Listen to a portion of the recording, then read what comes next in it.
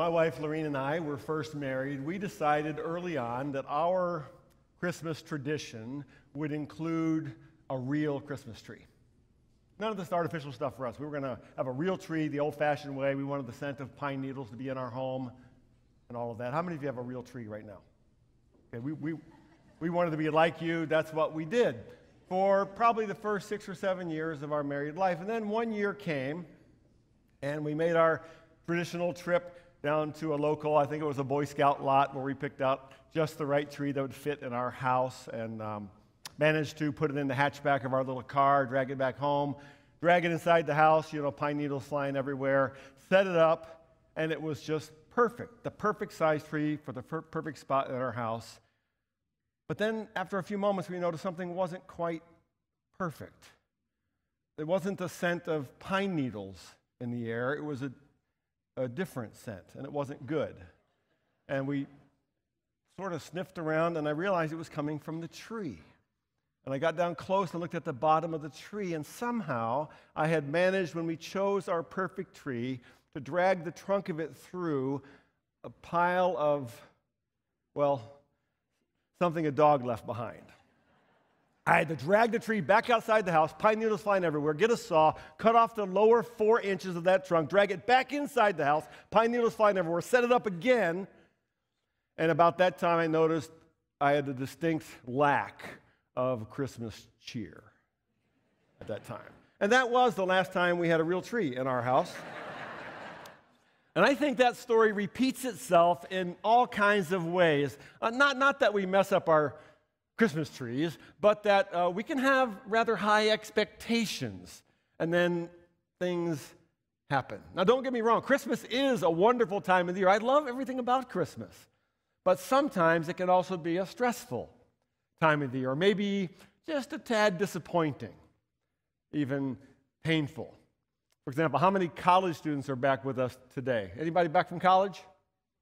Okay, a few of you. How many of you had exams right before you came home? Okay, that's not fun. That's stressful. One of our sons in college had his hardest semester yet, 6 classes, 6 finals, all right in the middle of basketball season. Stressful. How many of you gotten your grades back already? Also stressful. Sometimes painful, even. That happens. People are traveling, and the travel can create frustrations. There's traffic, and there's crowds, and there's airports, and there's delays. Families are coming together. For many of us, that's a source of great anticipation and joy and laughter. But for some, there's anticipated awkwardness, or maybe even conflict, and maybe there's even dread. We look out at the world, and there's all kinds of suffering in the world. We see it every day. Places like Syria and Yemen, just these heartbreaking stories. Our nation seems to be in turmoil.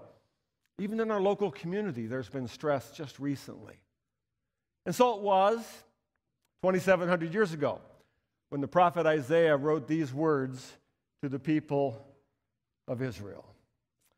He writes, "For to us a child is born, to us a son is given, and the government will be on his shoulders, and he will be called Wonderful Counselor, Mighty God, Everlasting Father, Prince of Peace." Now, these were 4 names or titles given to the Messiah. That is the promised one, the anointed of God, who will come to deliver his people from their troubles. And we as Christians believe these titles, these names, point to Jesus. That's why we celebrate Christmas in the first place. And over the past few weeks here at church, we've looked in depth at each of those names: Wonderful Counselor, Mighty God, Everlasting Father, and today we're looking at that last title, Prince of Peace. Now, if we look at the language used here, the word prince in Hebrew doesn't just mean son of a king. It means that, but it also carries this strong sense of one who is a commander, one of unusual authority, the authority of a king. And the word peace is the Hebrew word for shalom, which we've all heard before. And it's a word that means not just the absence of conflict, the absence of war, for example, but it means the presence of something, the presence of God himself that brings blessing and joy. So the question we have to ask is, how is Jesus our Prince of Peace? So I want to take us back to the words we heard moments ago, to the great story in Luke's Gospel, chapter 2, to the story that's repeated over and over again, year after year, century after century. And this time, as I read these familiar words, I want you to listen. Listen for the lack of peacefulness in this story. And I'll try to point it out as we go along. Luke chapter 2. In those days, Caesar Augustus issued a decree that a census should be taken of the entire Roman world. This was the first census that took place while Quirinius was governor of Syria, and everyone went to their own town to register. Pause there. First thing we see is that this story takes place during a time of political turmoil, political oppression. The Roman Emperor, Caesar Augustus, had declared a new tax. Everybody enjoys taxes, right? And it required a registration, a census. And Joseph had to take his family by law. He had to take his family to his ancestral home. This would be like America being taken over by a foreign government, and then that foreign government issuing a new tax, which, oh, by the way, requires you to travel to the birthplace of your grandparents to register for that tax. Stressful, not peaceful. Verse 4, so Joseph also went up from the town of Nazareth in Galilee to Judea, to Bethlehem, the town of David, because he belonged to the house and line of David.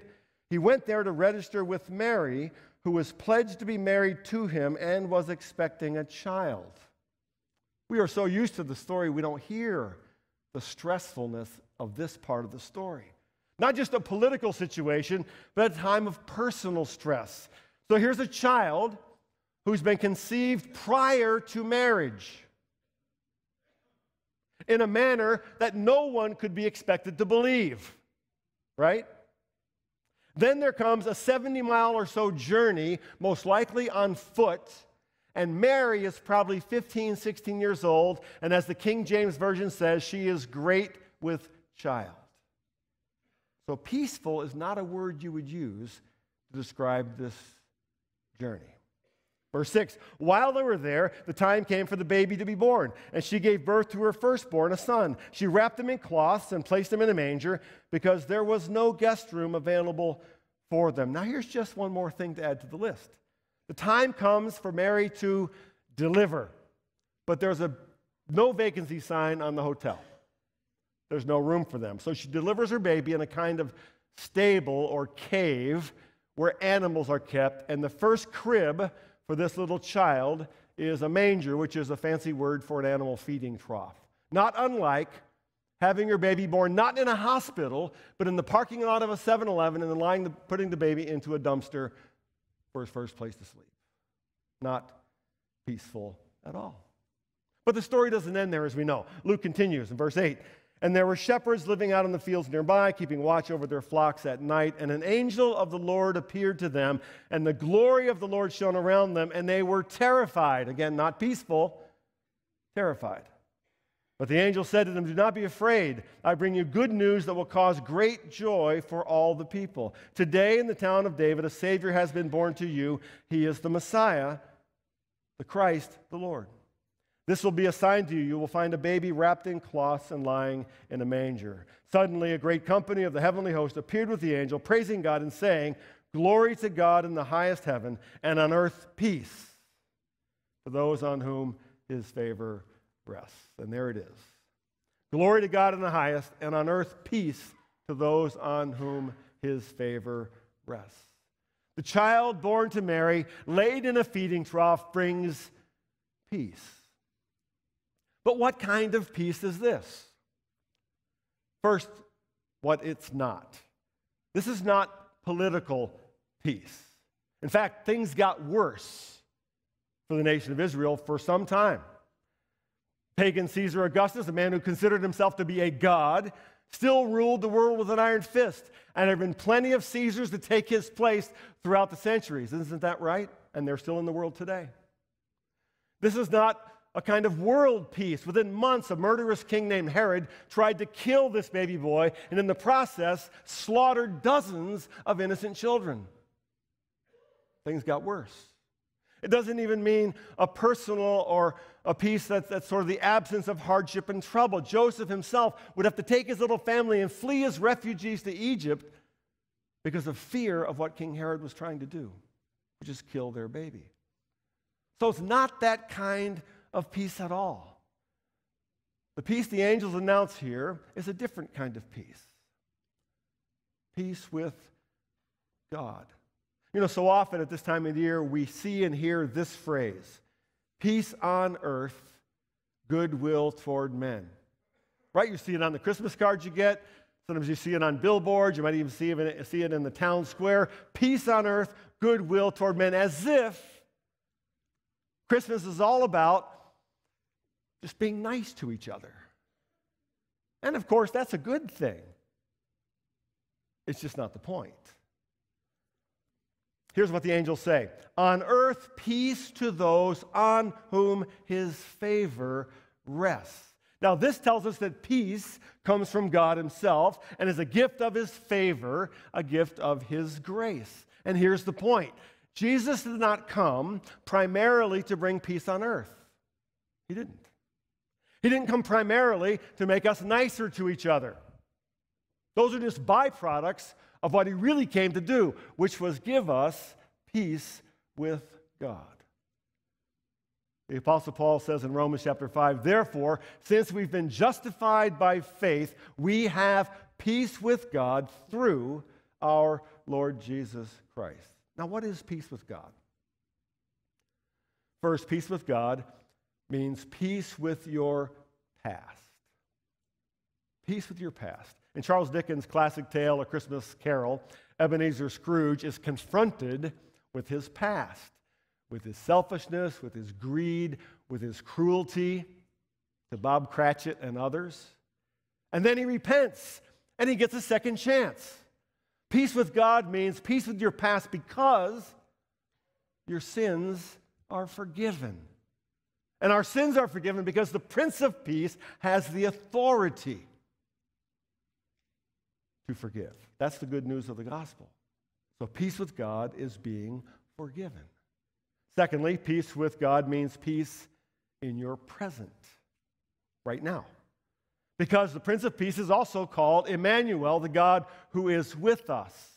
Again, the Apostle Paul writes in Philippians chapter 4, do not be anxious about anything, but in every situation present your request to God.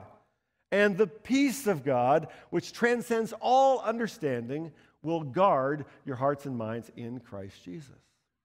So, what are you facing today that brings anxiety to your heart and mind? What is it that you face that brings fear? Do you feel alone? The Prince of Peace means that he is with you. Peace with God means the Prince of Peace is with you. Thirdly, peace with God means peace about your future. Now we say, well, wait a second. The government's in turmoil. Stock market's all over the place. Who could possibly have peace about the future? We don't know what it is. Because your eternal destiny can be secure. That's why. The New Testament says that in Christ we receive a new birth into a living hope through the resurrection of Jesus Christ from the dead and into an inheritance that is kept in heaven for you. Our hope is not anchored in politics. Our hope is not anchored in economics. Our hope is not anchored in excellent health. Our hope is anchored in a promise, the promise of an eternal destiny that is secured by the Prince of Peace. So peace with God is peace about the future. And finally, peace with God means peace with others. Peace with each other. It's interesting that our favorite TV shows and movies at this time of the year are almost all about this kind of peace. Scrooge makes peace with Bob Cratchit and others. Man he once abused forgives him, and they make peace. Even the Grinch is convicted of his Grinchly ways and makes peace with the Who's down in Whoville because they forgive him. Paul in Ephesians 2 says, for he, Jesus, is our peace, who has made the two groups one, that has destroyed the barrier, the dividing wall of hostility, telling us that the byproduct of peace with God is peace with each other. Because when we have received the gift of his grace, his favor, which includes forgiveness, we then, and only then, can truly offer to others the same gift, the grace of forgiveness, and we have peace. Peace with God means peace with each other. Now let's go back to that title just for a second. Prince of Peace. That title means that peace, properly understood as the presence and joy and blessing of God himself, that it belongs to the Prince of Peace. The peace belongs to him. It's his. And since it belongs to him, then the only way we can receive and experience that peace is if he gives it to us. And the only way we receive it from him is to submit ourselves, to surrender to his authority, because he is the one with all authority. So how does that happen? How do we receive that? How do we experience that? We ask for it. We ask for it. When one of our sons was very young, maybe 4 years old or so, he went through a phase of being very fearful about going places in the house when no one was there, particularly going upstairs at bedtime if no one was up there and it was dark. We'd say, time to go to bed. He'd run over to the base of the stairs that head upstairs, and he'd maybe take one step. He'd look up into the darkness, and he'd look back at me, and he'd say, I'm scary, Daddy. I'm scary. And I'd say, it's okay, it's just our house. Just go up, run upstairs, turn on the light, you'll be fine. He'd take one more step up. I'm scary. You come with me. I'd get up from whatever I was doing, walk over, take his hand, we'd walk up the stairs, turn on the light, and he was fine. Some time went by, and then all I would need to do was go over and walk up maybe halfway up the stairs. And he could go the rest of the way. Some time went by, and I'd have to go over and just stand with him and go maybe one step up. Then he could do the rest of the way. Then the time came where he would get to the stairs, look back at me, and I just nodded him. He'd run up the stairs and do it.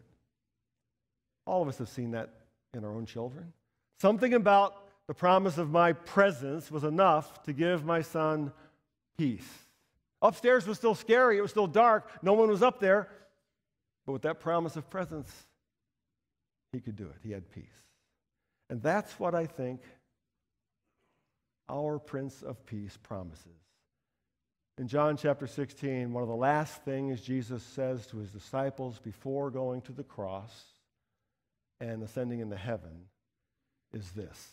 He says, I have told you these things so that in me you may have peace. In this world you will have trouble, but take heart, I have overcome the world. Peace with your past, peace in your present, peace about your future, and peace with others. Prince of Peace. One of our traditions is to close this service by singing Silent Night together. In a moment, I'm going to pray, and after the prayer, the music will start. We'll begin to sing Silent Night. But you also were given a candle when you came in, a little electric candle like this. There's a little button on the bottom of it. And after I light the Christ candle, I'm going to come down and we are going to pass the light by just flipping on the bottom. Touch the person's light next to you, flip on the light, and we'll pass light all the way through until we finish singing Silent Night, Holy Night. So would you stand now as I pray?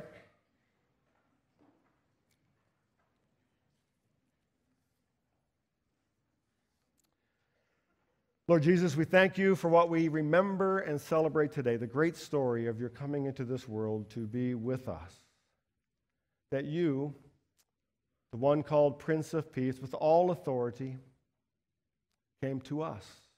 Not just to give us a nice holiday, but to offer your favor, your grace, your salvation, by which we know the presence and power of your peace. In your name that we pray.